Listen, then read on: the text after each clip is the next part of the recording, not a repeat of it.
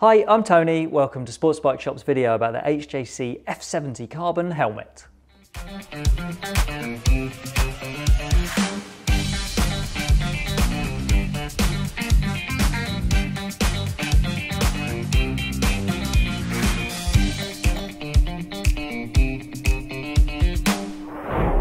HJC's F70 helmet was launched in 2020 and it brought about a whole new look for HJC with a dramatic design that looks like it's something from a film.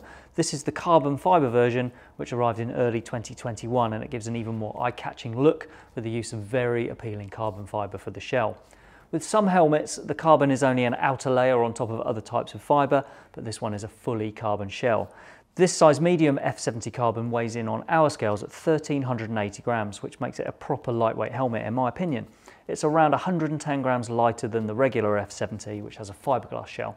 And that's actually a pretty significant weight saving, and the price difference between the two helmets isn't that great either. This carbon model costs £349.99 as we record this, which is £100 more than a straight F70 if it's in plain colours, and £80 more than an F70 with a graphic design on it. Most of the rest of the helmet is the same as the straight F70. The venting is the same setup with intakes at the chin and also on top of the lid. There are twin vents at the chin, one of them's on a rocker and the other on a slider.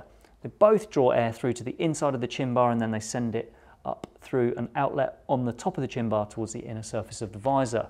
Top vent is also a twin setup with these sliders pulling air into the helmet, which is then able to travel through the interior towards the back of the lid and out through this gathering of vents at the rear, which stay open all the time. The F70's visor is very different to the company's other visors. It's shaped to wrap around this raised section in the centre of the chin bar, and then it has a V shape across the top as well. Those looks are dramatic, and there are dual lifting tabs as well, so you can operate the visor with either left or right hands just as easily.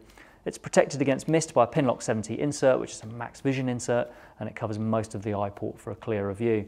There's one thing that's definitely worth knowing about this visor, and that's that you need a screwdriver to change it.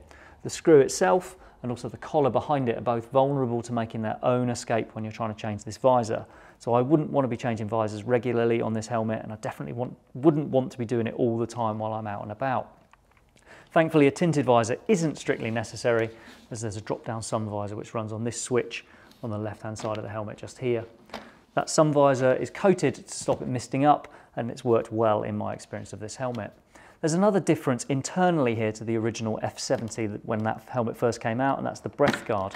This is a much more traditional breath guard than those first F70s had.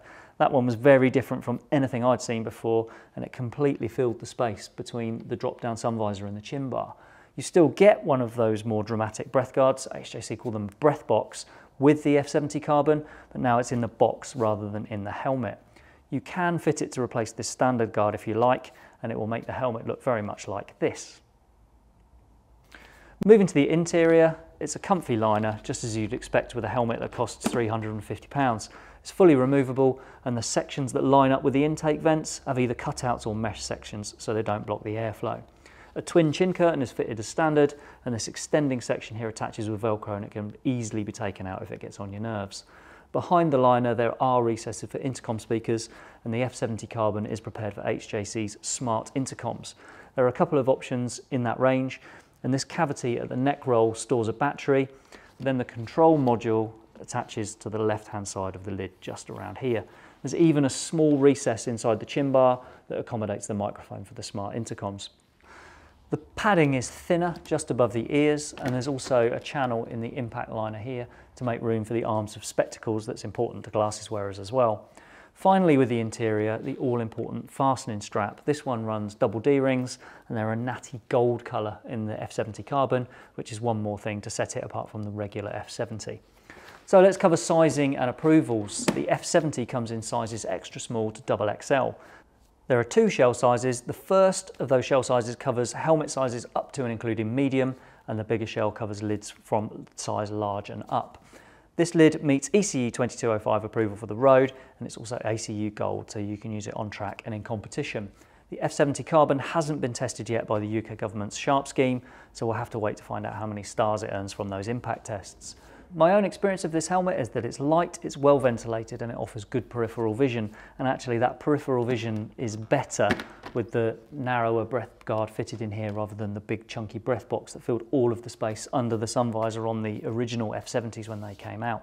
The interior shape on this helmet is different to other HJCs I've reviewed. It feels slightly longer and narrower than their Arthur range, for example, and it was a little too narrow for absolute comfort on my round-shaped bonce. If yours is a bit longer than it is wide, then this helmet or the regular F70 would be well worth a look.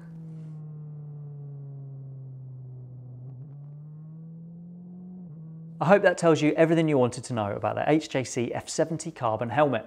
But if there is anything you'd like to ask or to add, then please pop a comment below. Thanks for watching.